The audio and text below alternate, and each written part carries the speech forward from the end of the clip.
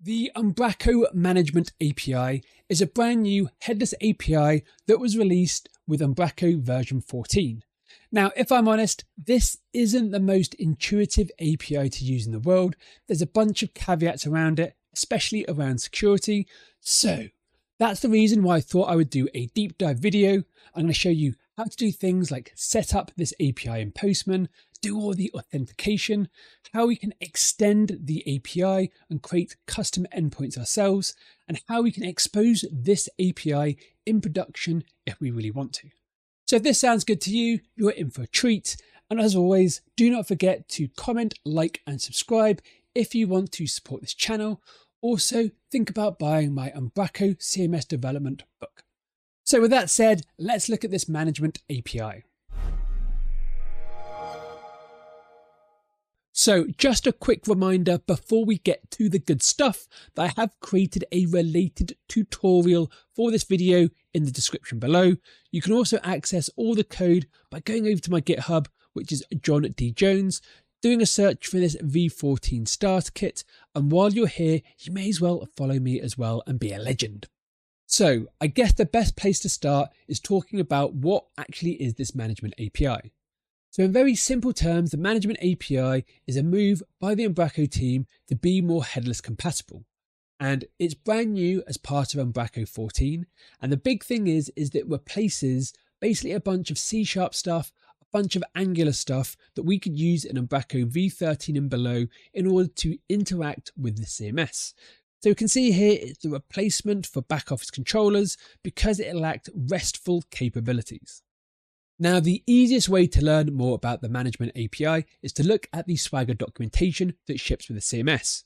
So after you've installed your Umbraco V14 website, you basically want to go to /umbraco/swagger/index.html. Now, from the selected definition, we've got the management API here. So clicking on this should give us the docs. Now, if you're anything like me, I've got to admit, I did have slight heart palpitations when I saw this portal and what the management API offered. Because just in terms of security, if someone could remotely access this management API, then you're in for a world of pain. Because they could delete pages, they could put rude content on your web pages, they could delete users, log people out, all of that nasty stuff. So the important thing to say is that the Swagger documentation we're looking at now is only available in debug mode and you can't access it in production. Likewise, the management API, you do need to do some authentication in order to talk to it, and there's only certain accounts that can access the management API remotely, and I'll talk about this in a little bit later. Okay, so we're back to the management portal, and I quickly want to mention you can access this directly with /umbraco/swagger/management/swagger.json. Now, just in terms of what the management API offers you, it's a lot. There's about 100 plus different endpoints that allow you to do pretty much anything that you can do in the CMS yourself. Now, because it is REST, you'll be using your classic types of post, get, delete, and puts to do your CRUD type operations.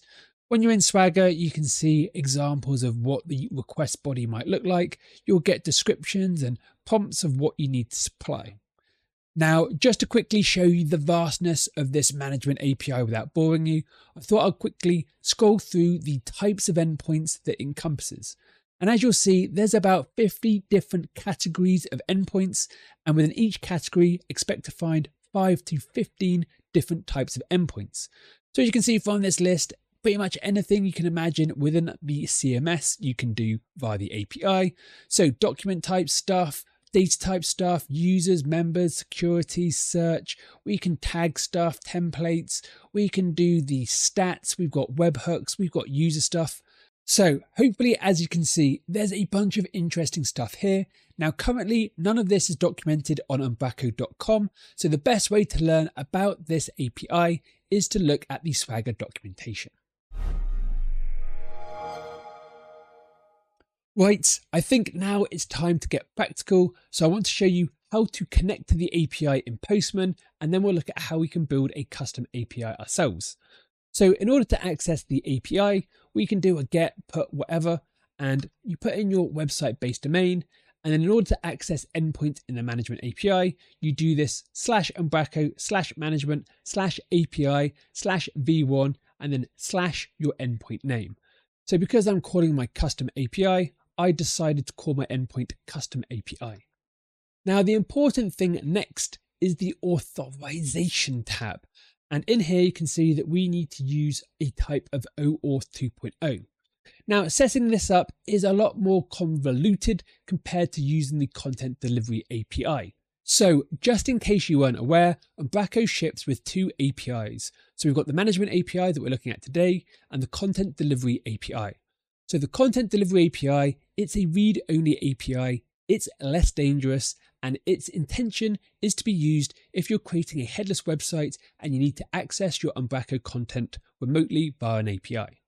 And in order to configure this API, you basically add in some config within app-settings.json. So you can see we can enable it, but the important thing here in terms of authorization is that we can add in an API key. So you can see here we've got this my API key, this is the custom value I created, and then we'd add this within Postman as an HTTP header. However, because the management API is more dangerous, we need to use OAuth as I showed you, so the sign-in process is different between these two APIs, and the management API is a lot more convoluted because you're going to have to use an Umbraco admin in order to access this API. Okay, so now let's go through these steps. So in order to set up this authorization, within this tab, make sure you have OAuth 2.0 set here. This thing here needs to be request headers and not request URL. Now, because I've set this up, this bit here will be blank in yours, but basically you'll need to go to this configure new token. So the token name needs to be back office swagger. We need to have a grant type of authorization code with PKCE. Then we need to have in this auth URL. So you can see my auth URL is my base domain, and then it's /Umbraco /management/API /v1 /security /backoffice /authorize. So this is our auth URL because we basically need to do a callback. We also need to have our access token URL, and this is Umbraco management API v1 security /office token. Now, before we go back to the Postman configuration, I thought it'd be useful to point out that both of those endpoints were in security, so security /backoffice. However, if you look within the Swagger documentation, you'll notice they don't exist here, so it's just something to be aware of. Now, in terms of logging in, we've got this client ID, and the client ID needs to be Umbraco-Postman. And then underneath here, we need to change the code challenge method to SHA256. And then in terms of this client authentication, it's send client credentials in body. Now after that, you could probably leave the rest of it done, but you can see here that I can click on this get new access token button. So if I click on this, what will happen is that in my browser, my Umbraco instance will load. So I now need to log in, which hopefully is admin@admin.com, password 1. After I log in, you'll get prompted to open up Postman. Now, if you click cancel or if it gets blocked in the browser, this is going to prevent your callback from working. So we want to open it in Postman. You can see here my authentication is now complete, and if I click proceed, you can see that at the top I've now got my access token. And before we do anything else, do not forget to click on use token, otherwise it will be thrown away. And you can see here that my token has now been added. So as you can see, there's quite a lot of steps here. So we need to set everything up. We need to do some postback URLs. We also need to make sure we have authorized using browser. And so after we've done all of this, if I now click send, you can see that my management API that I've created here, it's purposely throwing an exception. However, it's being called and we're not being blocked in terms of authorization and authentication. Now, one thing I think that's definitely worth pointing out is that remember that setup is for non-production. And if you head over to the management API website at umbraco.com, you can see that in production environments, only Umbraco-back-office client is allowed to connect to management API. In non-pod environments, Umbraco-Swagger and Umbraco-Postman clients can be used. Now, if I go back to my setup, you can see this is the reason why I've got Umbraco-Postman here. So if you want to do this in production, this isn't going to work, and it's something to be aware of. Now, this authorization definitely gives me mixed feelings, because for development, going through a few steps to set up Postman so I can test the management API, brilliant, I don't really mind. Now, let's say that I want to build a headless website and I want to make use of that management API. Now, how do I actually access it? Because I need to do OpenID. So this means I now need to go out, research other packages. I need to pull something in via NPM. I need to do some config management. Basically, I've just added in a bunch of extra complexity and management just to talk to this API. So on the one hand, I think REST is good. However, it is annoying that it's now getting a lot more complicated to do some of the basic things you could do in Umbraco previously just with C#. Now, my ranting aside, I think the next thing we can look at is how can we actually extend the management API ourselves so we can add in custom endpoints to do whatever it is we want to expose. And in order to do this, we need to jump back into Visual Studio. Now, there is definitely some good news when it comes to extending the management API because we can do it all in C# and it's very simple. All we need to do is create a controller, inherit from a new base class, and then expose the data you want from an endpoint. Now, before we get to the code, I'll quickly walk you through my program.cs just to make sure that you have everything set up. So you can see within Create Umbraco Builder, we've got this add delivery API. So just want to make sure that you've got this added. Also underneath, just make sure you've got use back office and use back office endpoints, just to make sure that you're registering all the middleware and all of that kind of good stuff. If I'm honest, if you didn't have these two things, Umbraco wouldn't probably work anyway. Now, in order to create this API, things are pretty simple. So create a class and you need to inherit from this brand new management API controller base. Now, in order to give your endpoint a name and define where it lives within the management API docs, you're going to use two attributes. So the first attribute is versioned API back office root. And in here, you're going to provide your API name. Underneath, we can do API Explorer settings, group name equals, and then put the group that you want to bubble up your endpoint in the Swagger documentation. Now, the actual controller itself is pretty simple. You can see that I've just got an action here. I put HTTP GET on it, and I'm just returning an OK. However, all you need to do is do some normal Umbraco dependency injection, access your helpers, expose the data you want, jobs are good. Now, just in terms of the Umbraco management bit, if I go back to the API docs, you can see custom group here, custom API here, and this completely maps to custom group here and custom API here, and that's it. That's everything you need to know in order to do API development with this new management stuff. So the final thing that I want to show you in this video is how to enable Swagger in production by updating the Umbraco pipeline. Because if you are creating custom endpoints, this might be useful to help you debug stuff.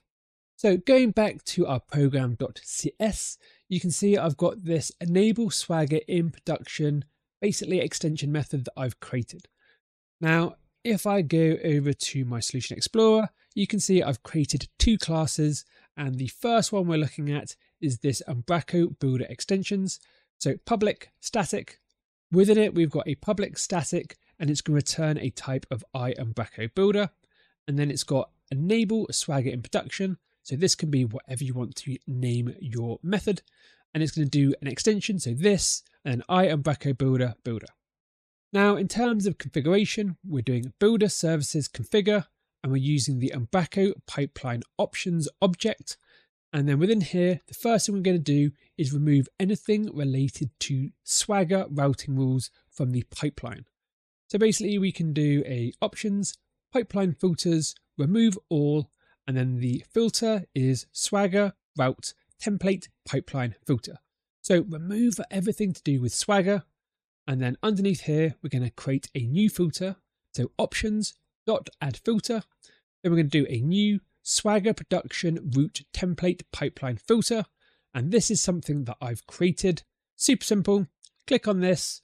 You can see public class, and then we're going to extend or inherit from Swagger route template pipeline filter, passing in the Umbraco pipeline value here. And then all we're going to do is override Swagger is enabled. And then from here, we're just going to return true constantly. And doing this, building your website is basically going to enable Swagger in production for you to do testing for your custom API. You're welcome. So I think that covers everything that you need to be aware of in order to be able to get up and running with this new management API. Now, I'd be really interested to hear your thoughts below. If you like the idea of REST, or do you think the Umbraco team should have stuck with C#? Now, before we part ways, if you do want to support this channel, then the best way is to purchase my book on Umbraco CMS development. The link is on the screen right now and in the description. Now, aside from that, do not forget to like and subscribe to this channel if you want to see it keep going. I might do a few more Umbraco videos in the next few weeks, but we'll see, and there might be some news around that shortly. Otherwise, on the screen right now is a link to my Umbraco V14 feature tour video, so check that out if you want to learn more about this management API. Otherwise, hope you're having an ace day and happy coding.